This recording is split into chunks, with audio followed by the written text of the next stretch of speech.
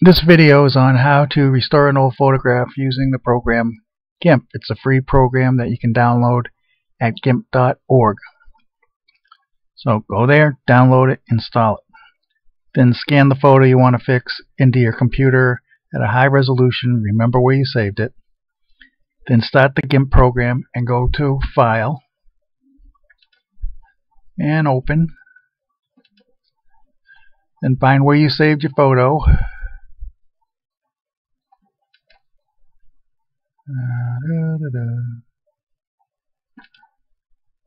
Photo fix.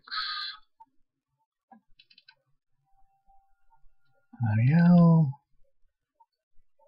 And right there is the photo.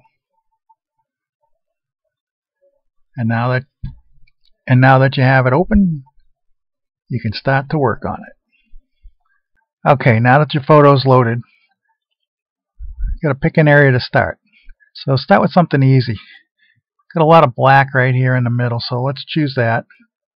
Come up here and choose your magnifying glass, and you can drag an area. Let's do this. You can also just click and zoom in. Okay, now come up here and choose your clone tool. Click it.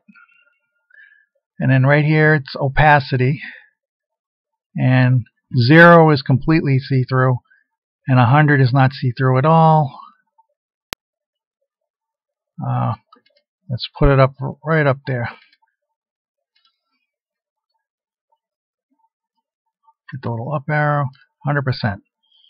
And over here is the size, and it's a little too big. So if you come over here, when you get the black arrow pointing up with the 2 lines for a shaft, you can click there, and that's how much it'll shrink your thing. And that's a nice size. Oh yeah, I almost forgot. Over here on the left, under opacity, it says brush. And to the left of the word brush, there's a box. Click on that square box, and up pops a menu with all these different brushes in it. You want to choose the one that says hardness 050, and that's the brush we'll be using for the whole lesson. Now is a good time to save this thing. So we're going to start actually working on the photo. So click File, click Save, choose where you want to do it. In my case, I'm going to come over here on the left, click Desktop, and down here I'm going to choose Gimp Part 1, double click it, and then it's got the name of the photo up here, but it has a .xcf. That's what Gimp saves these projects as until you export them as a photo. So put the name in and click Save.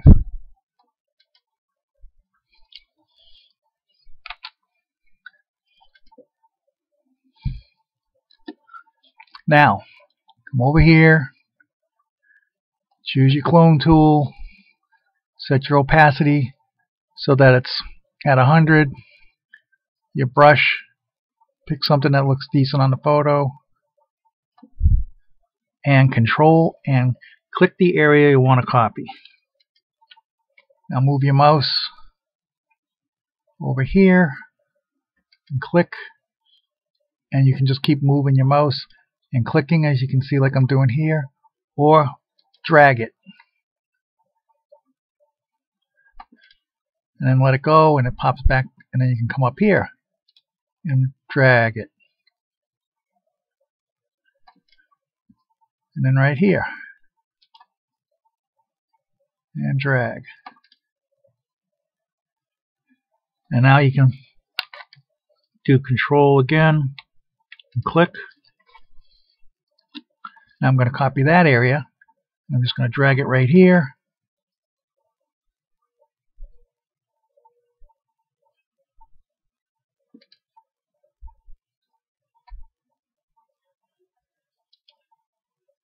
And drag. And pay attention to where this thing moves, because if it comes up over here while you're dragging, it'll copy that down here. And then as you get close to the thing, you can just move your mouse and do individual clicks. And you've got a line here, you can click. And then you can click here and drag.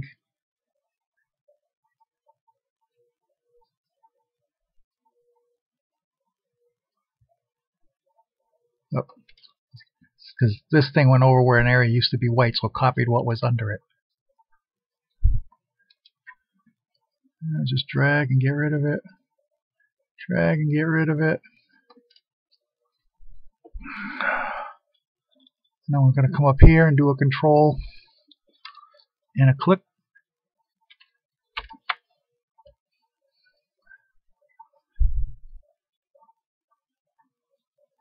And drag.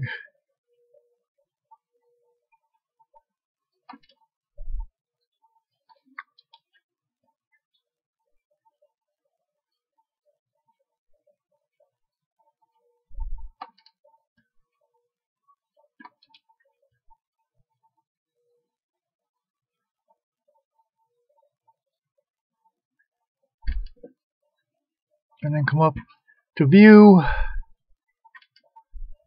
zoom, fit window, and you can see it already looks a lot better. And you just keep using those, pretty much the same tool. Once in a while you're going to use another tool that's similar to it called the heal tool, but a lot of it is just going to be using the clone tool like that. We're paying attention to the angles of the brushes and the opacity of it and the size. And that's the end of lesson 1 for today. So go up here, click File, and click Save.